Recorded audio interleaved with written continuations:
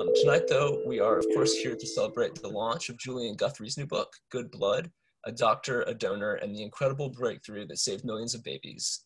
The book is just out today. Publishers Weekly says Good Blood vividly captures the determination and commitment of her two main subjects. This is an inspiring and heartwarming story of a medical breakthrough. Those two main subjects, of course, are Dr. John Gorman and James Harrison, who are both here with us tonight. I do wish we were all able to meet in person, but I will say that this is perhaps the best part of doing events virtually. I think this meeting probably would not have been possible otherwise. So I'm going to introduce Julian, who will introduce Dr. Gorman and Mr. Harrison and tell you more about the book. Julian Guthrie is a journalist and author based in the San Francisco Bay Area. She spent 20 years at the San Francisco Chronicle, where she won numerous awards and had her writing nominated multiple times for the Pulitzer Prize. She's the author of 4 previous books, including the bestsellers The Billionaire and the Mechanic and How to Make a Spaceship. I'm very happy to turn it over to you now, Julian. Thank you so much for being with us, and congratulations on the book. Thank you, and it's great to see everybody joining for our virtual book launch party. Today is actually the day, and I feel like we all need creativity in our lives more than ever, and this is a truly inspiring, true story.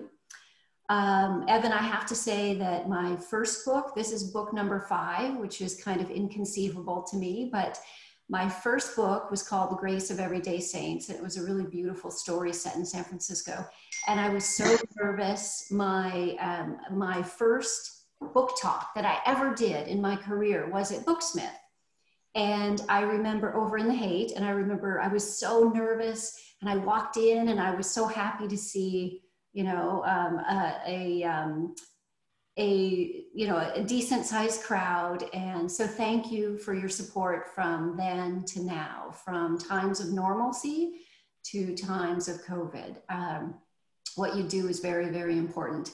So I am excited to shine the spotlight on this amazing story and the incredible stars of the book. There are many, but there are 2 main figures, Dr. John Gorman, who is joining us from Southern California, and James Harrison, who is otherwise known as the man with the golden arm, who is joining us from New South Wales in Australia, where it is already Wednesday morning, I think around 11:15. So what I'm going to do is I'm going to show a very quick, under 2-minute video, which will give you an overview of the book. And then I'm going to come back and I'm going to launch into questions. We're going to have a great discussion. Again, send your questions in the chat. We'll leave room at the end for your questions. And I also want to give a shout out to a few people who are joining. My editor, Jameson Stoltz at Abrams. We've had, and his whole team, which is amazing. Jameson and I have worked on 2 books together. The other was The Billionaire and the Mechanic. I want to give a shout out to my agent, Joe Veltri, who's a dear friend and has seen me through all of these books from book 1 to book 5. And I saw my editor, another editor, a dear friend, David Lewis, online. So thank you for joining, and thank you for helping me to become a better writer with each endeavor. They're all crazy endeavors, and they're all so rewarding. So anyway, grateful to be here, excited to be with all of you in this virtual launch. I am going to share this trailer with you. Here we go. And it is quick. I hope you enjoy.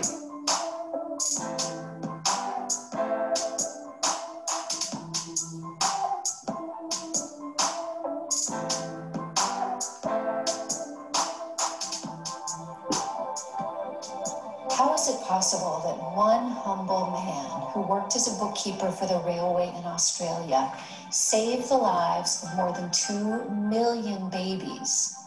And how did a shy young doctor in New York City come up with an idea that would become one of the greatest medical breakthroughs of the 20th century? These questions are at the heart of my new book, Good Blood, the story of the race to cure a blood disease called RH that stalked families and caused a mother's immune system to attack her own unborn child. It begins in 1951 in Sydney, Australia, when James, age 14, received life-saving blood transfusions, something that would alter his very chemistry. A few years later, and a half a world away, John Gorman, that shy doctor at Columbia University, landed on his idea for a breakthrough to this disease. It was an unvaccine, he liked to say, and it was beautiful in its simplicity. The only problem? No one thought it would work. These two men had no idea how their lives would intersect to solve a global medical mystery. John Gorman was kind of this mad scientist tinkerer. James Harrison became irrefutably the world's greatest blood donor. The story takes readers from Australia to America, from research labs to hospitals, and even into Sing Sing prison, where these experimental blood trials were held. It's complete with a daring transcontinental shipment of this experimental drug that broke all the rules. Good Blood is about the progress and pitfalls of medicine and about the everyday heroics that fundamentally have changed the health of women and babies. It's a reminder for our times that many great things start in tragedy. In this case, a researcher lands on a crazy idea, and a railway worker finds he has almost magical blood. I love this story, and I hope you will too. So I get emotional looking at that, one of those final photos every time. So I love this story, as I said, and let's jump into this. So the story opens with James as this young boy, and you meet this rambunctious kid who always wants to be out in the street playing cricket with his mates, but he is, more often than not, he is sickly. Then by the time he's a teenager, he ends up in the hospital gravely ill. He has bronchitis, which turns into pneumonia. And he requires a very perilous blood transfusion or surgery that requires multiple blood transfusions. And it really sets him on this journey in ways that no one could have predicted. James, when you got out of that surgery, I think it was 11 or 12-hour surgery in 1951, your father said something to you that day in the hospital. What was that, and how did you respond to that? My father was a blood donor, and he said that my life had been saved by blood donations from people not known. And I thought, well, the least I could do, and probably only a throwaway line at 14 years of age, was as soon as I was old enough, which was 18, I would become a blood donor and give something back, which I did. You certainly did, and you did again and again, and we're going to talk more about that. I want to read, because this is a reading, I'm just going to read one paragraph at the end of that chapter that I particularly love. And so this is when James's father told him, "You were saved by the blood of strangers. You would have died without the gift of blood." And James knew that his father, as James just said, was a regular blood donor with a sense of responsibility that belied his daredevil acts. James told his family, "I will return the favor." No one could have known that day in 1951 how true that was. The transfused blood that saved his life was altering James's very chemistry, mobilizing his antibodies, changing him at a molecular level, and creating a life force for others. So now I want to move back to John. So when we meet John Gorman in chapter 2, he is 24 years old. It's 1955. He is coming from Australia into New York Harbor aboard the Queen Mary. And he's really arriving in America to make his name as a doctor, to see how he can stack up in this land of opportunity. So John, talk a little bit about that period where you started in pediatrics in the Bronx, and then when you moved to Columbia Presbyterian, and what you learned about yourself as a young resident at the time. Well, first thing I'd like to say is how great it was working with you, Julian. It was really a pleasure. And thank you. The most impressive thing was that you're up to speed almost immediately with the technical stuff. You were like my professor. It was. I didn't have to. I just tell you once and you understood. It was wonderful. But coming to, I was really very excited about coming to America when I was 24. At that time, I think I got into this. America, to me, at that point, was the most interesting country in the world. It seems to me that that's where all the action was. And I knew this as a teenager. At home, we had subscription, my mother had a subscription to the Saturday Evening Post and the Ladies' Home Journal, Reader's Digest. And then my cousins had Time and Life magazine and Newsweek. We even had the Atlantic and the New Yorker. I think people would be surprised that Australians would have that much access to, of course we had the movies too, the American movies. But anyway, what happened was I graduated from University of Melbourne Medical School in 53 and then spent time with my parents. My parents were GPs and had a busy practice, so I worked with them. And then I did a residency, an internship. Now, at the internship, three of my friends, we decided that we would go to New York. We get a job in New York, a New York hospital. So we applied for jobs, and I got a job at St. Francis Hospital in the Bronx, 40th Precinct, which is one of the still bad precinct in New York, bad numbers. But I was the chief resident, and that was a very good experience. But my idea was that I'd spend a year in America and then go to England and then go back to Australia.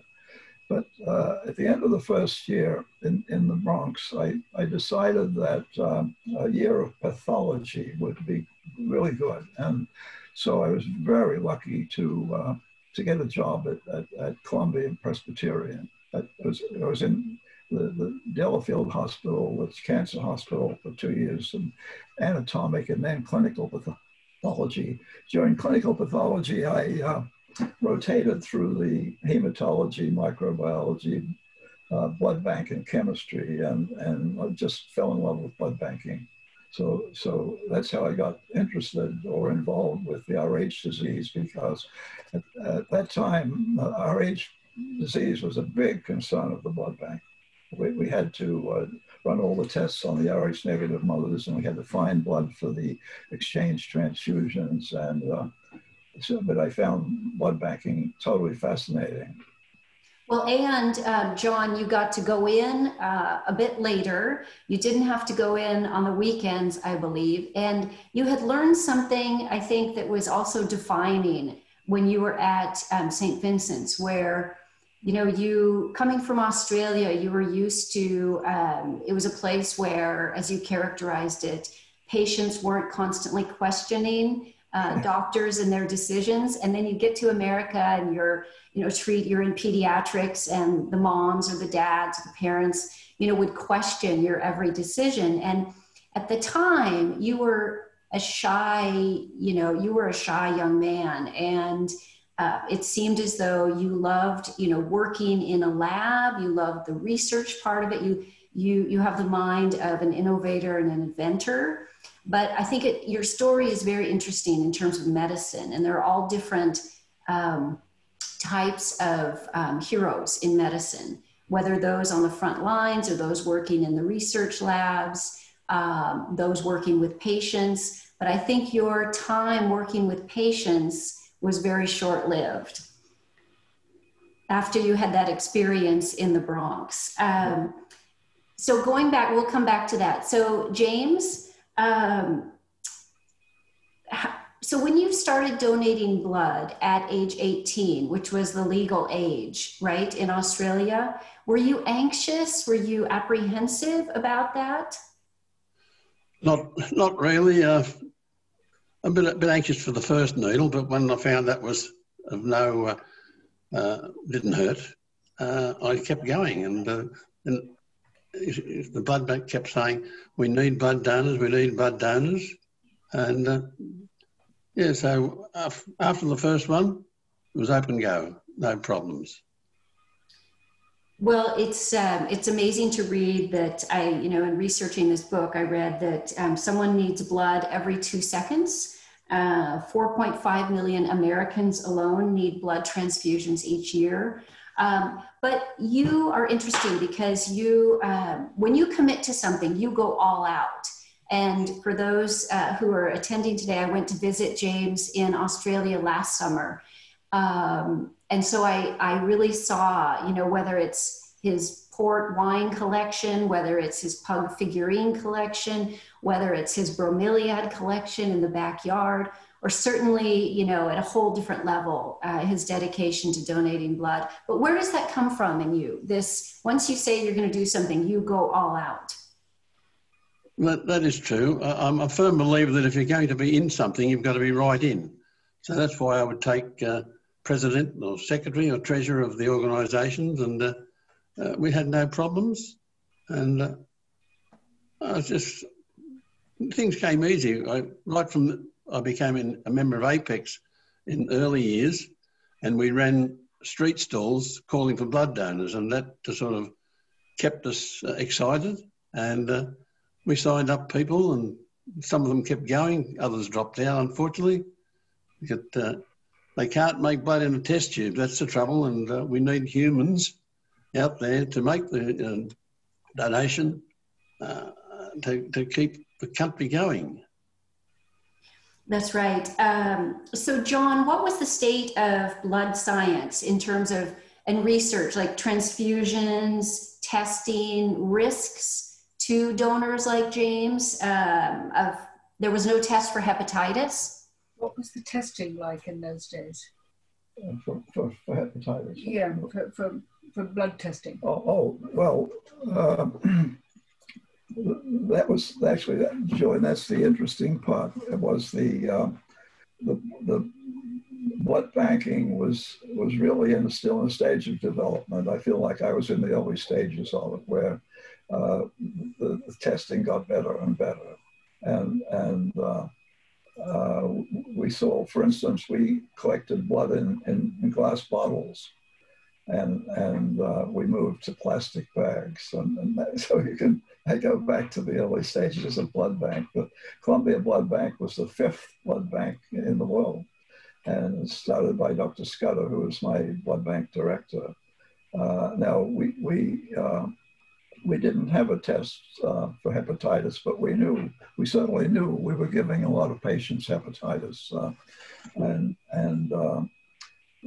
Then it was just a fascinating time where the American Association of Blood Banks was just being started, and the amount of activity and interest in blood banking was thrilling. I remember going out to the ABB meeting in Chicago, I was at the Edgewater Hotel. I thought, this was fantastic. Yeah. So I wanted to step back for a moment because I was so charmed by the stories of your childhoods. So James, talk a little bit about when you were kind of a wild young boy and set loose on the streets of Junie. What was your town like, and what was your family life like? I wouldn't have been wild 75 years ago. No, country towns were country towns, probably like your out west type country town. But we had the schools. I had high school. We left school. We worked. But during the day, we played cricket out on the street because there weren't many cars in those early days. And as we grew up, and I played football in the winter and tennis in the summer and cricket in the summer. Well, and Junie was a big railway town, and your father was he a mechanic on the railway? He was, yes. He was on the railways, yes. And you have one sister, one sibling, one sister, right? One's a younger sister, yes. Okay. And then talk about how you decided to go into the railway as your vocation, as your job. Well, it was an easy thing to do because I passed the entrance examination for the public service, the banks and the railway. But the railway was the only one that didn't work Saturdays. And I played sport on Saturdays. So the other two had no chance. And so I joined the railway in a clerical position and worked my way up from there. And you've told me that it was a great job. It kept the wolf from the door. It paid for your life and comfortable life, and again, kept the wolf from the door. I think that was your saying. That's true. That's true. I had a wife at that time who was a high school teacher, so that helped keep the wolf from the door as well. So, John, talk about your childhood in Bendigo and Rochester a little bit, about your family life and maybe the garage or the shop where you and your father worked on projects. Yes. I was born, born in Melbourne, but I lived in a town about 100 miles north of Melbourne. Was a market town, the center of an agricultural district, and very prosperous, well-organized town. And my parents were general practitioners. They both had a practice, so to the age of 10. It was really, I was just a kid, I guess, for 10 years. But then at that point, we moved to Bendigo. Bendigo was a much larger city, 30,000 people. And that's where gold was discovered in Australia in 1851. So the town was much bigger. It was 80,000 people during the gold rush, and was built up to quite a degree with big buildings and very, very nice. So I really spent the years in Bendigo from 10 to 14 in World War II. Of course, the only thing I can remember about was the rationing. But and then at last I went down to Melbourne to boarding school for 2 years. And I think I could say that that I got tremendous teaching. Well, my father spent a lot of time teaching me and getting me interested in all kinds of scientific stuff. I was an expert in chemistry, I think, at one point. Mad scientist, did you ever blow up anything inadvertently? Yeah, and then I guess the other thing I did was I got into electronics. I was building radios and hi-fi amplifiers, and I had kind of a workshop that I played with. I got pretty good at vacuum tubes, I must say. Well, I'm convinced that's why you liked the pathology lab at Columbia so much. It reminded you of that. So, John, will you explain to people in a very understandable way what RH disease is? Because we have the privilege today of so many people not knowing what it is because of what you all have done. But step back and kind of define what it is and help people understand what a big problem it was globally. Yes, well, RH disease of the fetus and newborn, you have to go back to the old days when you had a perfectly healthy mother, RH negative, everything's going well. The next thing, the baby's stillborn and edematous, and the fetus is edematous, and it was quite mysterious. Nobody knew what was going on. Then it was found that this only occurred in Rh-negative mothers. Phil Levine and figured out that the Rh-negative mother was getting, what happens is that the Rh-negative mother blood crosses over the placenta from the baby, from the Rh-positive baby, and then the Rh-positive cells are an antigen, and they cause the mother to make Rh antibodies. Now those antibodies cross back across the placenta into the baby, and they attack the baby's red cells. So the baby becomes anemic, or the fetus becomes anemic. The fetus goes into heart failure, the fetus gets edematous, and the liver swells up to enormous size, and then the baby may die. If the baby's born, they get jaundiced, so they need exchange transfusions. Now, this was really a major problem for perinatal mortality, and we're really, it's pretty good, amazing really, that the ROGAM was able to prevent this disease. It's basically totally gone away now. So just kind of a step back a little bit more.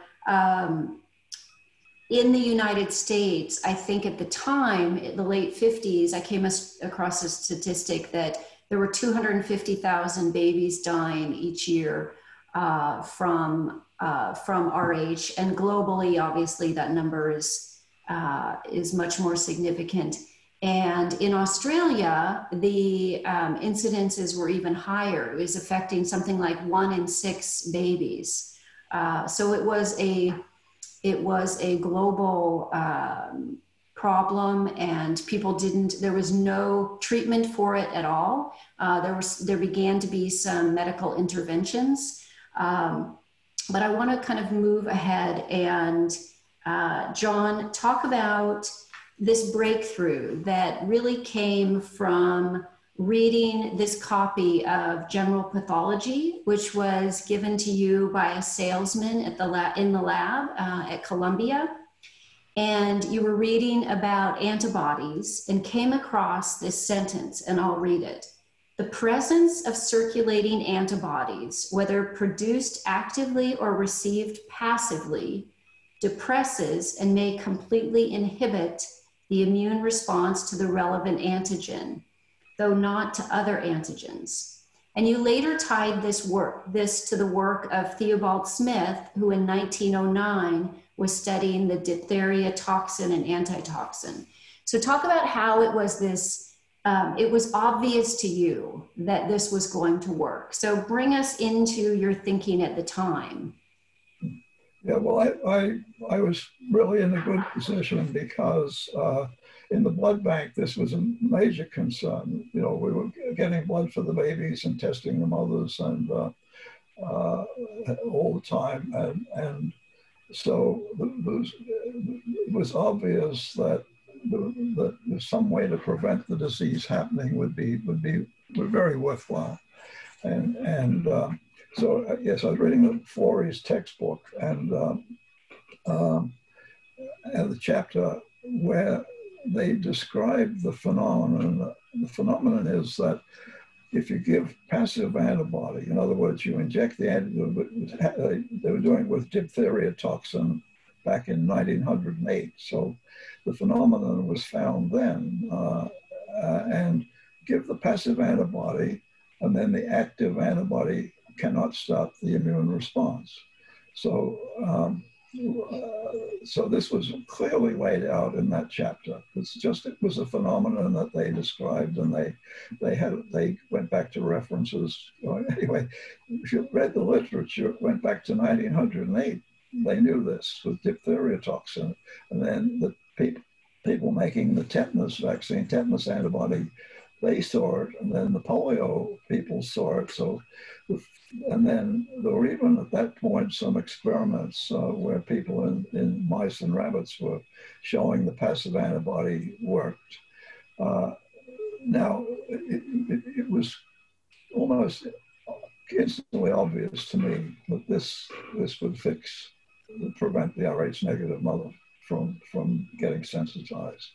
And then, of course, the wonderful thing was that Vince Freda, Dr. Freda, was an obstetrician, and he came up to the blood bank and he made us go through all the records of Rh negative mothers. We had a big file cabinet, and we got somebody, one of the girls, to go through and take all the data off these cards. And so Vince he kind of dedicated his career to the Rh disease.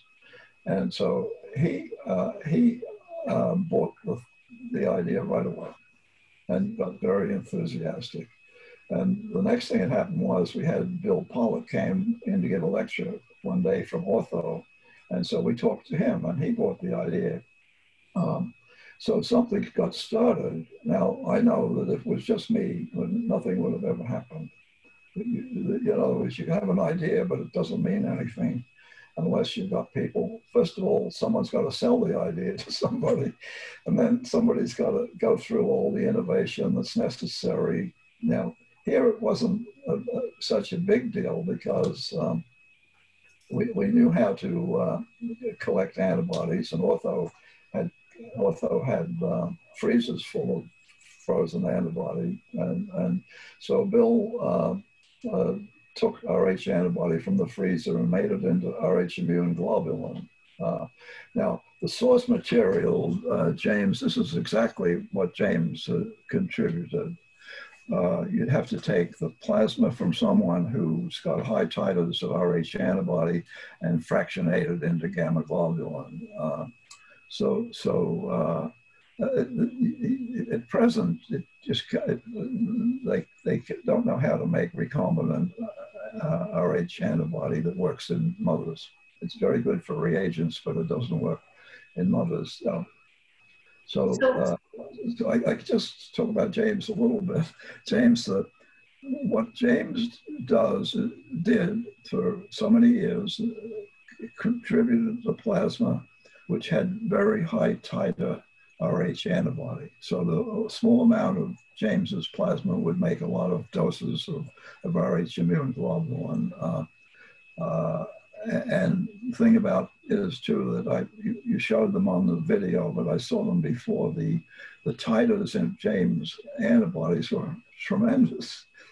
So not only did he give a lot of plasma, but he gave extraordinarily valuable plasma. And James, I want to say that how many donors is it going to take to replace you? I can never be replaced.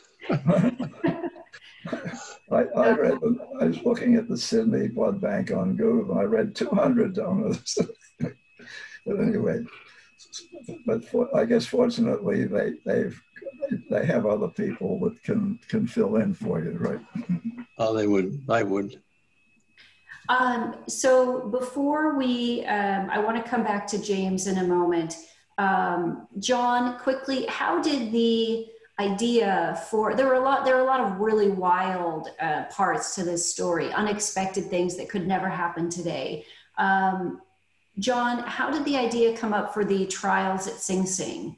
And then when did you know that these trials were working? Because even though you had this idea for using these passive antibodies, others were very skeptical at best that this would actually work. And they were worried that taking the antibodies and injecting women with the antibodies would actually harm them, do harm. So trials at Sing Sing, and when did you know that it was working? You believed it would, but then you started seeing the numbers. Yes, well, it's very fortunate that at first we didn't want to give the Rh antibody during pregnancy because it could cross the placenta and cause the disease itself.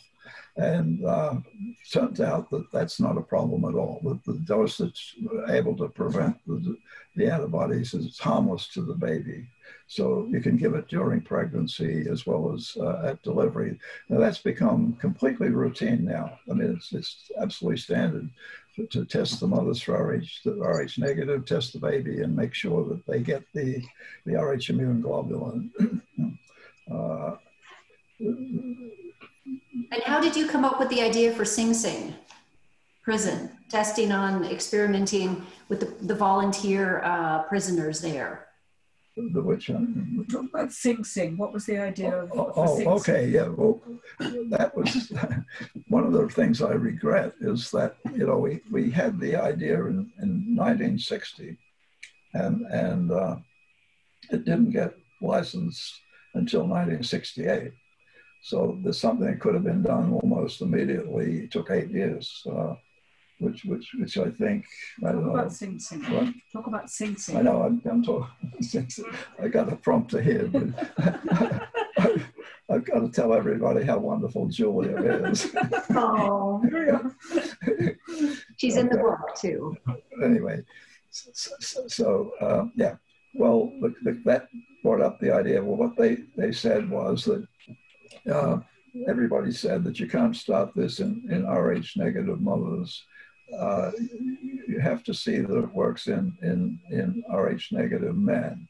So Vince Freda he spent a year in Albany getting permission from the governor, but then we got permission to go up to Sing Sing. And I think that's something that wouldn't happen today. You wouldn't pick on prisoners anymore. You've got to have real, they were volunteers, but and they weren't given any compensation or anything to do it. So they were wonderful. But so what we did was we had 36 prisoners, 18 got RH positive cells like James, and the other 18 did not. And we looked to see what kind of antibodies we got. And all the ones that did not get half of them are given RH immune globulin, the other half were not. The ones that did not get the RH immune globulin made tremendous antibodies. And all 18 of the ones that were protected, none of them made antibodies. So we had 18-0 perfect prevention of antibodies in RH negative men. And then we saw no side effects at all in any of them.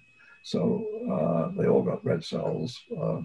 So at this point, Vince became willing to start the trial in RH negative mothers in his clinic at Columbia. And so now, of course, the other side of this coin is Liverpool. We had the idea in New York, and then Liverpool got exactly the same idea quite independently from us. And so they started a program. And they also started, I think, in prisoners, I was in Liverpool and they were in New York, so we were pretty close and very friendly with Liverpool. But there was certain rivalry between the two groups to see who would get credit for it. For this first, yes, the Liverpool group, they used volunteer policemen for their trials. And then there was also amazing work being done in Canada by Alvin Zakarsky and elsewhere. But this was something that needed to be solved. This was a global problem, and there were these brilliant minds working on different continents really to try to solve this. So, James, you had been donating blood for more than 15 years, I think, before this potential breakthrough, before the news of it reached Australia, really. But once word got out that the use of these passive antibodies to treat RH was working, you were called into, I think, the director's office, and with Robin Barlow, who became a great friend, and it was a great group of people at the Sydney Blood Bank, and Robin Barlow and Nurse Lizzie Tyne. But you were called into Dr. I think Archer's office with Robin, and told at the time, or asked if you would become a part of this new donor program. What do you remember about that meeting and about RH, learning about RH? Well, I reckon that Robin was a better looker than Mr. Archer. So she was a receptionist there and knew probably more about blood than even the professors. But no, it was quite a good meeting, and the thing was that as it was new in Australia, they explained exactly what the end result would be, and they would insure me for, I think, $500,000 in case something happened. But I think that lapsed, that policy, after about 2 donations, because my wife was quite happy that I get the reward, but I beat her there, and we just kept going, and because it was so necessary, and because they said it was going to save babies, I just kept going, and whenever I travelled, I would go and donate at any place that had the equipment to take plasma. So it brings tears to my eyes, your dedication, truly, because when you started, I think you were going every 6 weeks, and then down to 4 weeks, and then 3 weeks, and 2 weeks, and then once a week, and you would take time off from work, and then so you would work late at night. It really just an incredible story of commitment on your part. What did the numbers, when you started reaching these milestones, like 100 donations, 500 donations, 1,000 donations, which I think you did with your grandson? He was donating for the first time, and you were donating blood for the 1,000th time. So what did those milestones mean to you? They were just numbers, really. I wasn't, doing things for ego or anything like that. They just sort of rolled in. And because of my work, I could make my own arrangements to donate, and I would catch up on what I'd missed out during the work hours. And of course, when on holidays, I would caravan around the country, and I'd stop at any place within a week or 2 weeks. Sometimes it was 4 weeks before I could get to one that had the equipment. Sometimes it was once a week.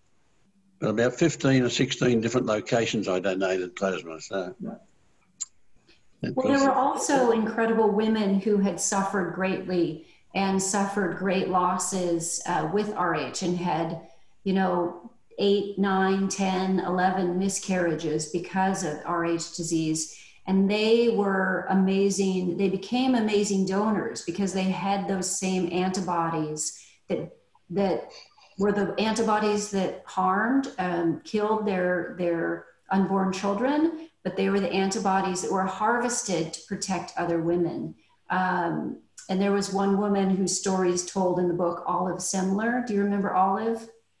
Only vaguely. That's a long time ago. I know. I always ask these questions of decades ago. But in terms of, when it really hit home for you, James, was, this moves forward a little bit, but when your own daughter needed this to protect your unborn grandson, what was that like? I mean, yeah. That was fantastic. That I could do something because she was a good girl, and we had first child's quite normal, and that's where I don't differ from John. But we were always told that if the mother was negative and the partner was positive, that's when problems started. So that when she had the first child, she had to get an injection of anti-D, which would kill the nasties that she released into her system, and she could conceive again.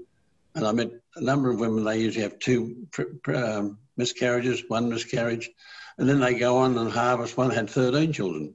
So that anti-D, antibodies worked well there. Yes, once, if they were protected in time. John, why do you call this an unvaccine or the anti-vaccine? Why do you call it an unvaccine? Well, normally a vaccine is used to produce or stimulate antibodies that will protect you against the disease, the bacteria, or whatever the disease is. Now, what RH immune globulin does is it prevents the immune response. So instead of causing an immune response, it stops the immune response, and that's what the passive, that's what like was the elephant in the room. But it was well known for 50 years that passive antibodies could do this, and we were just lucky, I think, that we figured out that this Rh disease was a perfect target for it. It really has it's used for thrombocytopenia, but it doesn't. It's not used for any other disease. I guess you don't want to stop antibodies. You really want antibodies most of the time. So before we're gonna, at the end of this, I want to come back and ask John before we sign off about parallels to COVID. But we're going to come back and his ideas around what's coming down the pipeline. So this was approved for use in the United States in the spring of 1968. And John, you and Bill Pollack, I believe, yes, you went on the Today Show. You were interviewed by Barbara Walters and Hugh Downs, and became something of a celebrity at the time. But there's a story, if you could tell quickly here. It's such an amazing story of 4 years before this was approved for use, your sister-in-law received this transcontinental shipment that would never work today. But just talk about that if you would. Yes, well, what happened with my brother Frank, his wife, Frank was working in England in a hospital in Essex, and Kath was pregnant, and my dad, who followed everything along, said that she obviously needs this Rh immune globulin, John. You better get it to her. And it wasn't licensed or anything at that point. That was 4 years before it was licensed. And however, Vince had been using it in the mothers at Columbia, getting a study started. And they were so remember, I think Vince and I actually took it out to Kennedy Airport and got it on a British Airlines VOAC flight. And Frank was to pick it up at Heathrow, and he did. We had it probably in a little plastic box with ice, but when he got to the hospital at Essex, the blood banker there was very, very cautious about administering it to Kath. It was a new drug, it wasn't licensed, et cetera, et cetera. So he called Liverpool and said, what about using it? And they said, they gave the okay, which I thought was very, very, very nice of them, very generous of them, because it ended up that the first person in England got our stuff instead of theirs. But they were very gracious about it. And now Kath, go ahead, John. Sorry. Yeah, she went on to have 5 more Rh positive. Six more, right? 5 more, yes. 5 more Rh positive babies, and none of them were sensitized. So that was very positive outcome. I should say so. So, John, you, along with the team from Liverpool and Vince Frieda at Columbia, you were in 1980 awarded the Lasker Prize for Medicine for this breakthrough. Some say you should have won a Nobel Prize for this work, but can you summarize the effectiveness of the treatment today, whether by the World Health Organization or others? Yes, it was pretty nice to get the Lasker Award, Julian. So, okay. Did you understand that? Yeah. Okay. Do you want you to talk about what its relevance is now as far as World Health, Oh yeah, okay, yes. It's now ROGAM, or Rh immune globulin, is now totally standard, and it's totally, virtually eliminated the disease, and when it's used properly, there's still a big problem in the developing world, but in advanced countries, the disease has just gone. So that's a wonderful feeling, as you can imagine.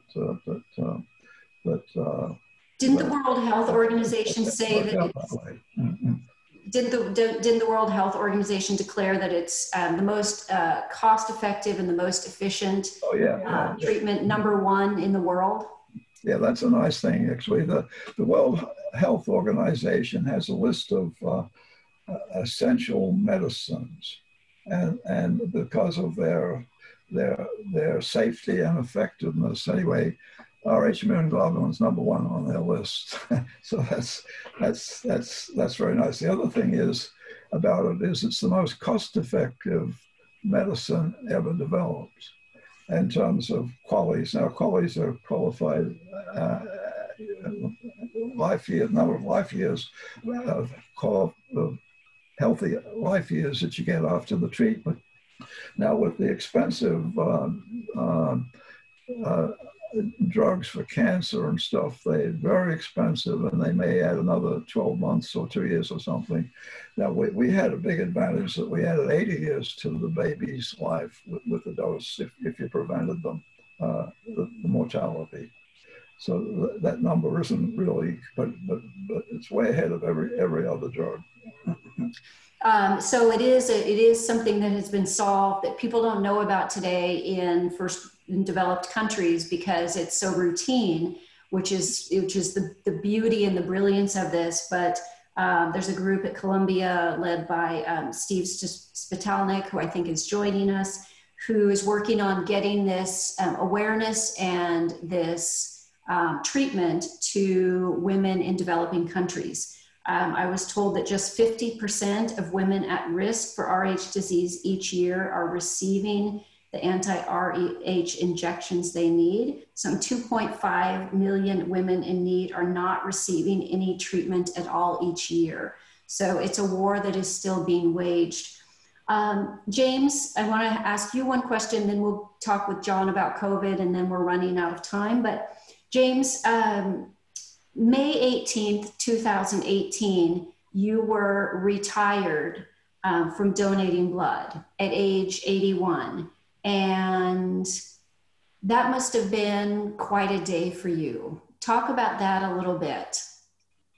It was quite, we could say, traumatic to that degree, because I'd been there for so long and I'd met so many different people and got to make friends with a lot of them, especially the staff. And on the final day, when they put a party on for me, mothers and babies all turned up, or not all the mothers, but about a dozen or so mothers turned up with their young babies, and it nearly brought a tear to my eye. Maybe it did bring a tear to my eye, but no, it was very, it's great. It's great. Sad, but that time comes to everybody. I started at 18, which was 1.8, and I finished at 81, which was 8.1. So so tell us the milestone that you walked out with that day, the number. 1,175 donations in the period from when I was 18, back in 53, I think it was. 50. I think it was 1,173, and then you got two more, right? I don't want to have that back, right? 1,173. And they've got another one coming up in a couple of weeks' time. They still want to keep getting samples for testing. So, yeah. It's just so you got the moniker, you got the name, the man with the golden arm. Can you show us that right arm where you gave blood 1,100 and how many times from your right arm and how many times from your left? 1,163 from my right arm and 10 from my left. Okay. And one of the nurses at some stage said, "Oh, here comes the man with the golden arm," because I got the injection, got the blood out of the same arm time and time again. In fact, they were going to fit me with a shunt at one stage so I could just donate and send it in. But no, it was a bit too risky, that. Well, but, sorry, go ahead. That's all right. No, it was easy to do. I was quite happy to do it. And the more you did it, the more you got used to it. And that's all I could say is a donation of ordinary whole blood, those people out there, you save 3 lives just with one donation. And if you donate plasma, you can save 18 lives. And of course, if you've got the anti-D, which eliminates the hemolytic disease of the newborn, gives those mothers who have had miscarriages and such like, can then conceive normally And as I said, one had 13, and I've met a couple who've had 7 children since they started getting the injections. Makes you feel good. It makes you feel really good. And so 1,173 times. And the Red Cross in Australia tabulated how many lives James Harrison saved with his acts of dedication and generosity. And that figure is 2.4 million babies. That this one man, I get emotional just saying this, that the lives that you saved, and the breakthrough that came from these researchers, including our brilliant John Gorman, and then the heart that you had to, and the dedication that you had is really unbelievable. So no small thing. So thank you for that, and for all of the lives that you saved. And I read that, or you told me that your anti-D, your antibodies were in every vial of the product made in Australia from the inception of the program until after you stopped donating. Is that correct? That's correct, yes. And it was just an amazing group. Like, you had a family away from your family there at the blood bank with really incredible nurses and practitioners. And I got to meet a few of them. So that was a pleasure.